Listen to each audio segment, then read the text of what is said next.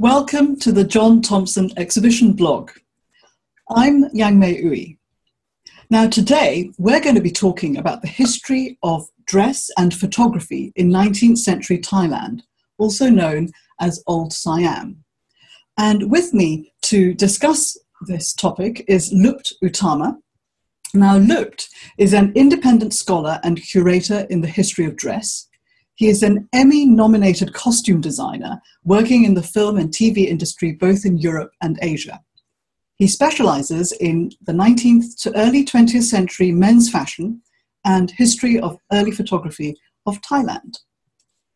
And he is currently working on his doctoral research entitled Visual and Material Translation, King Chulalongkorn, Images and Objects as an Icon of Siamese Modernity, for the Department of History, Art and Archaeology at the School of Oriental and African Studies, University of London.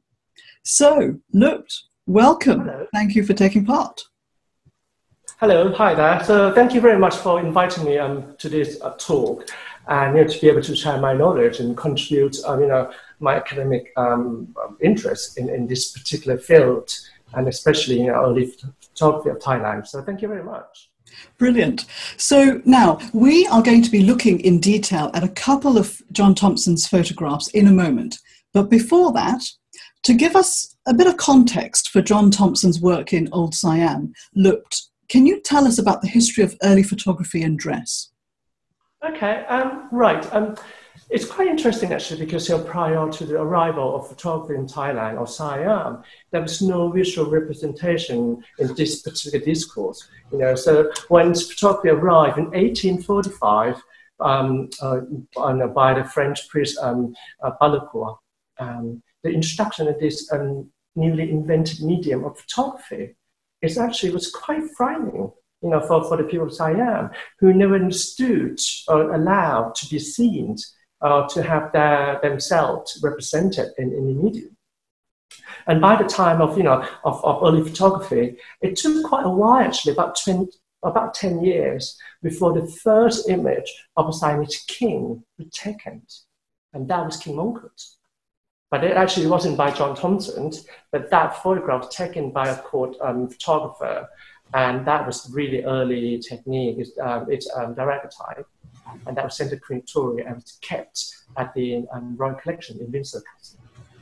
And then we're going to be, I think when we're going to be discussing a photograph of King Mongkut, right, by John Thomson. Okay. Yeah, so let's look at the photograph taken by John Thomson of His Majesty King Rama IV, also known as King Mongkut. So can you tell us about the photo? Right, okay.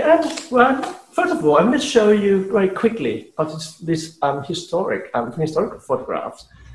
This is from my little iPad, and this is a picture of King Mongkut, you see there. And this is from the technique which actually developed later, and it's called wet collodion process. Wet collodion is a process where it's glass plate technique. And it's actually a negative, process, and which can be reproduced. It's possibly similar to what we know is kind of black and white and negative, which now been replaced by digital cameras. I'm sure most of us know, that when we're young, we're using the camera to buy all the rolls of the films. So that actually the kind of grandfather of that technique. And this photograph is really interesting because by the time when Thomson came to Siam or Bangkok at the time, he wanted to go to Cambodia to take pictures of Angkor Wat. But by being able to go to Cambodia, he had to come to Siam and ask permission from King Mongkut to be able to go to Cambodia, because at the time of mid-19th century, Cambodia was still part of kind of what we call vassal states of Siam, to ask permission from the king. And when Thomson came to Bangkok, he came to the Grand Palace, and really interesting because I got this really interesting note of how before he came to the palace, one of the officers asked Thomson not to touch or gaze upon the king, otherwise his head might be chopped So really interestingly, in terms of cultural nuances of at the time that even a king, when the king himself cannot be gazed upon by anyone, foreigner. So it's it's very interesting time and practice that the king allow himself to be photographed and to be gazed upon by the photographer and the audience. So these photographs, which are very interesting. The king's actually wearing a French king dress uniform, or military uniform, or diplomatic dress uniform.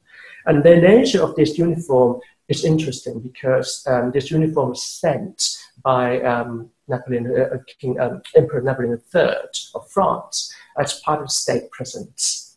And in this photograph, King Mongkut was wearing the medal of Légion d'honneur, which was sent along with his uniform.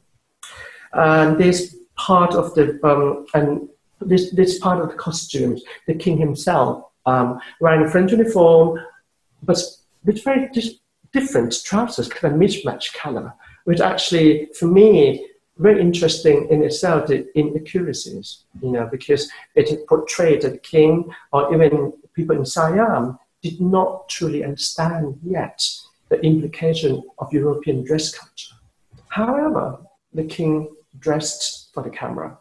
So this is very interesting. So this is very interesting because it tells us that King Mongkut was a modern king, and he was connected and he was interested in global affairs, and that there was diplomacy between Thailand and the French, and that this was what he wanted to portray of himself as a modern globalized king and a modern globalized Thailand.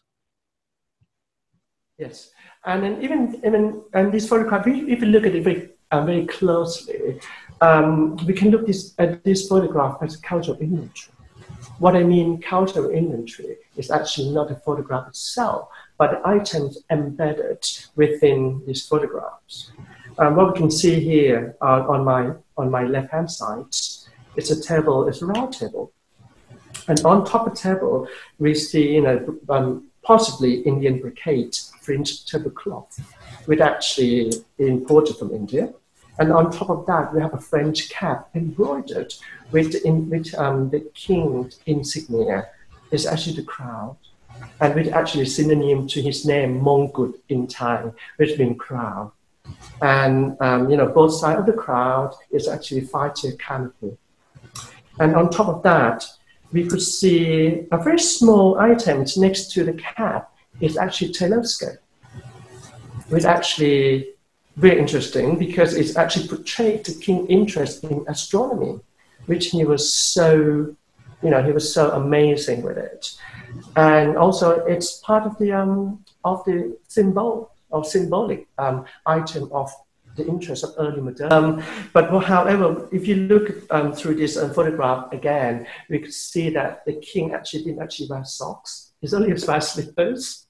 And this again showing the understanding of the culture and then also the interest of of the king himself, to be part of this global elite modernity and this part of the global Victorian element at the time of the 19th century. So it's interesting because for us, you were just saying just now how we just take photographs with our phones and our digital cameras, and it's for ourselves. But the image is so important in conveying a message, conveying a diplomatic message that has all these things that can be read about it. Yes. Indeed, actually, because I think still to this day we forget that during the time of when photography was introduced, it was such a new medium and people didn't understand what it actually was. However, nobility and royalties around the world, I think, started to realize the importance of their self-representation. Their gaze and then they starting to adopt photography as part of cultural and cultural, diplomatic, and as a medium in which they could portray the monarchy or could become a global tool of being seen and actually representing themselves around the world. So this we get that these days because photography comes so easy, right? With our phones, we can actually share on social media instantly. At the time, the anxiety that comes with this because nobody would know what the result come out. Both photographer, by the technique, they have to develop, the glass plates with dark room, that pot and dark room. So photography at the time also come with anxiety, and also, so there's something that this day we forget that, with the technique and everything, not everyone could be a photographer. Yes, particularly in those days with the big camera and the wet collodion technique you were saying. Exactly. Yeah. Exactly. That's fantastic. Okay, so we also have a photograph by John Thomson of His Highness Prince Chulalongkorn, who would become King Rama V. So could you talk us through that photo? Yes, of course. I mean, this is, okay, let me show you. And this is the photograph of Prince Chulalongkorn, aged 13 years old. And this photograph is so important in terms of cultural, it had his own cultural and political agency. Because what we see here, we see Prince Chulalongkorn wearing a typical dress of the princess of the Siamese court. The king's wearing Indian brocade and possibly Indian brocade, both tops and the bottoms garment, which in Thai we call jong-graben. Jong-graben, it's actually quite similar to Indian dhoti. It's kind of wrapped at the waist and then tucked between the legs, and then using the end tucking at the back. And the pattern itself is actually interesting. Very fine patterns that actually only reserved for the princes of the court and the princesses of the royal blood only to wear this. And the king actually, still the prince, actually Prince Chulalongkorn at the time was wearing a top knot, and which we believe that to protect the spirit, evil spirit, to enter from the crown of the head. So and from this photograph.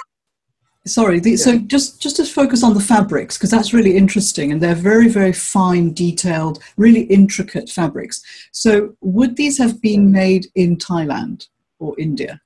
No, it's in India, definitely, because at the time, Indian silk brocades, Indian chins, Indian printed cottons was really highly priced and were actually ordered by the court.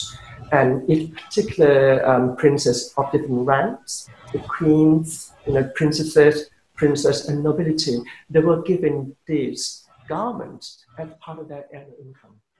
So again, it's sort of the globe. We learn from this the global trade between India and Thailand. So a different angle on that global aspect.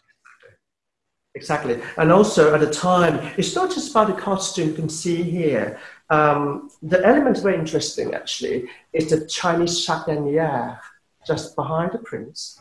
So this is showing or telling us the relationship between the court of Siam, not just with India, but with China as well.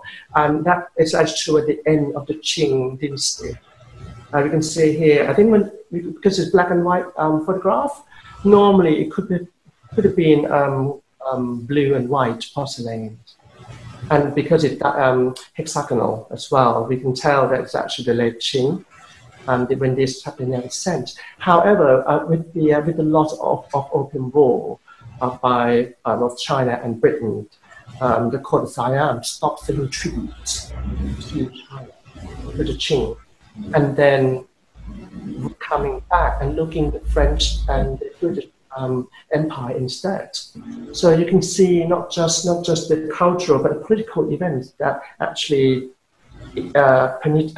penetrate the region at the time. So it just a chandelier already tell us a lot of story about the political tensions in Siam and China. How interesting is that? That's why I think when you look at photograph, it's so important actually contextualizing photograph as cultural inventory, because every item, every setup in here telling us stories And I was having this academic debate with a few of my colleagues and my professors about when is this photograph taken. And people say, oh, maybe the afternoon, maybe early morning, the sunlight come from the side through, or from the right hand shoulder coming down. And I said, definitely the morning. I said, how do you know, Luke? Well, because at the top knot, you can see the garden of flower jasmine. It's not bloom yet. It could have been done in the early morning by the lady of the court. So you can see the flower, you can tell this photograph is taken possibly before 10 o'clock. Wow, that's fantastic. It's almost like when you talk me through these two photographs, it's like CSI, you look at the evidence and what you can tell. It's fascinating. And you have thrown such a lot of light on these photographs, which have given me, and I hope our audience, the context, the history, the relationships, the global relationships, and even the time of day. So thank you very much, Lupt. That is absolutely fantastic. It's my pleasure. I hope to see everyone at the John Thomson exhibition. Thank you very much. Yes, please. I hope everyone that you'll be interested, piqued by Lupt's CSI forensic examination of these wonderful photographs by John Thomson. And if you're interested to come to see the actual prints, because they're going to be pretty big size on the wall, so you can actually look at all the details that Lupt talked us through. It's the John Thomson exhibition, and it's called Through the Lens of John Thomson. It's at the Brunei Gallery at SOAS in London, from the 13th of April to the 23rd of June. And the best thing about that is that it's free. So to find out more, please go to the website, johnthomsonexhibition.org.